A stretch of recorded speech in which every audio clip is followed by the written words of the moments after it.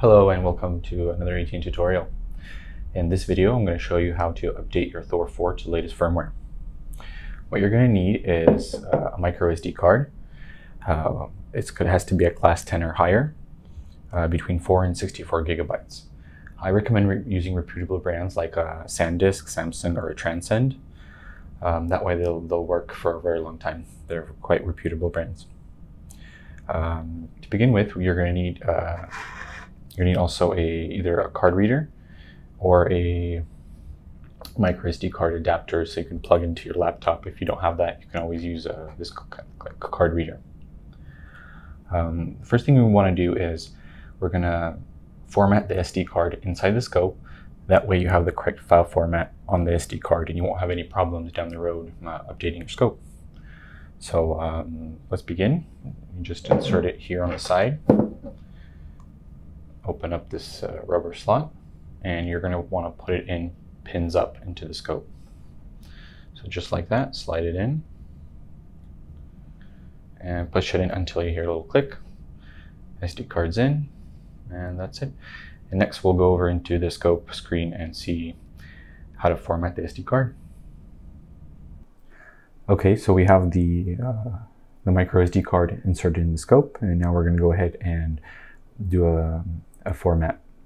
So to do that, you're going to press the OK button, and then you're going to go to the wrench icon, System Settings, and then press OK. And then we're going to hit the right arrow key to get to Photo Video. From there, you click down to get to Format SD Card. So once you get there, click OK button again. It's going to ask you to format the SD card. Switch to yes and click OK.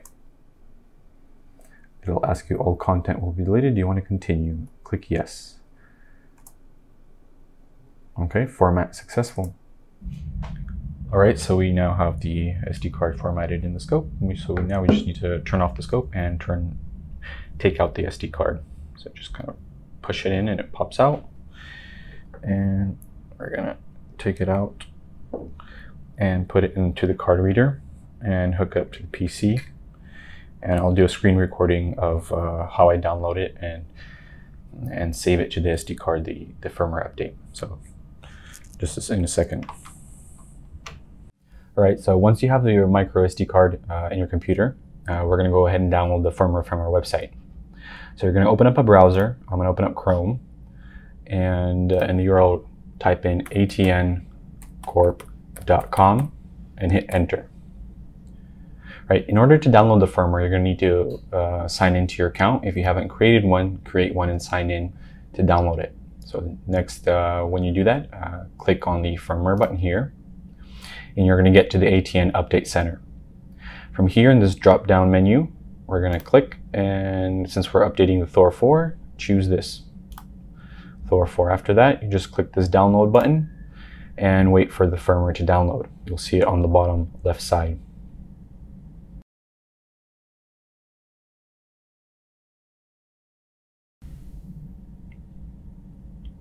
All right, once the firmware is downloaded, you're going to scroll over here and right click and hit Show in Folder. And there you go, this is where your firmware was downloaded onto your computer. Don't try to open the file or change the file name, otherwise it will not work and it will not update your scope. So from here, you're just going to want to right click and hit Copy. And here on the left side, you're going to look for your micro SD card. Here mine is called SDHC, so I'm going to click that. And you're going to see here already an ATN folder. This is because we formatted the SD card in the scope and it created this ATN folder. This is where your audio and video is going to be stored. Or sorry, your video and photos that are recorded from the scope. You're going to want to drop the firmware next to the folder and not inside the folder, otherwise it won't work either. So next to it, we're going to right click and hit paste. And it's going to copy it onto the SD card. So now that it's copied onto the SD card, just take it out and insert it in the scope, and I'll show you what to do next. So all right, the firmware is successfully copied onto the SD card. So now we just take out the SD card from the card reader and insert it into the scope. Remember again, teeth up. Make sure your scope is turned off while you're doing this, okay? So slide it in, push it in until you hear the click. And then you just press the power button to turn on the scope.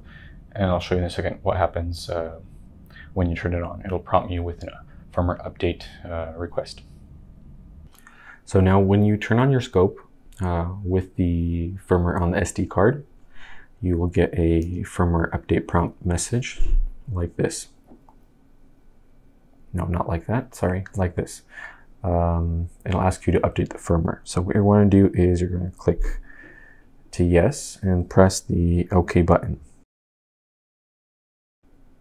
The firmware update takes about 10-15 seconds to complete to 100%.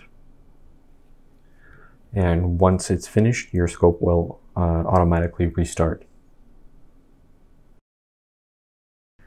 Okay, so when the firmware is updated, there's only a couple of things you still need to do after the update. The first one is you need to do a restore factory settings, but that will erase your X and Y, your 0, and any ballistic profiles that you have. So to save them and not go through the whole 0 process again, you can go click enter, the OK button, and go to your system settings.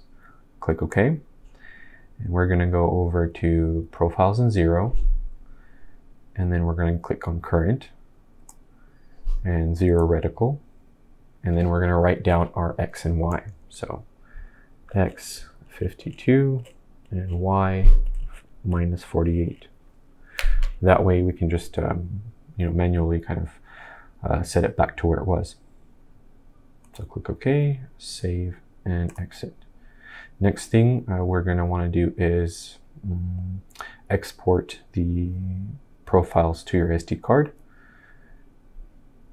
So we export to SD card, click on OK, and that's it, they're exported. So now we can go ahead and do the factory reset. Go to the settings tab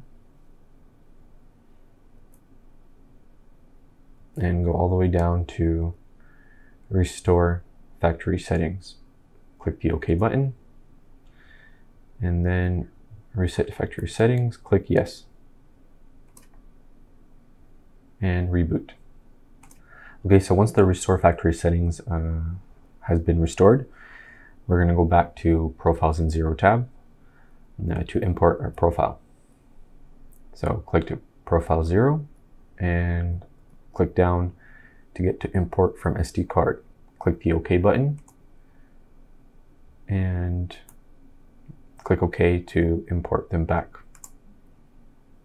That's it. Once that's done, just go back into your current profile, 0 reticle, just to make sure that the X and Y is still in the same place. We wrote it down just in case, not to lose it. So it's still where it should be. So we're just going to exit from here as well. Click enter and click OK to save and exit. And that's it. Profiles are back to normal. Now we're going to go back to the settings tab to input our device type. So click down and then click the OK button to choose. Here you have to choose the appropriate lens type that you have. I here have the 2.5 by 25, so I'll choose that. Click OK to accept, and that's it. That's the whole firmware update process, and we did everything we should do after it. So that's it. Enjoy, and thanks for watching.